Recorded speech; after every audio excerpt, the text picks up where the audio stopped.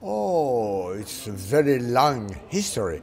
Yes, I have had TB myself, and since that time, I am participating in all groups of people that are willing to develop new weapons against TB. We need to develop two new drugs for two reasons. One is because the present treatment of TB is a long treatment, it's 6 months. And if we can discover new drugs that permit to shorten the duration of treatment, it would be good.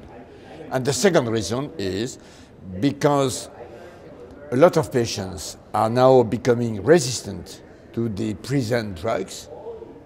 It's an urgent need to have new drugs to treat them. In academia, there are a lot of brains, okay? And in the pharmaceutical industry, there are the people that are able to do the work.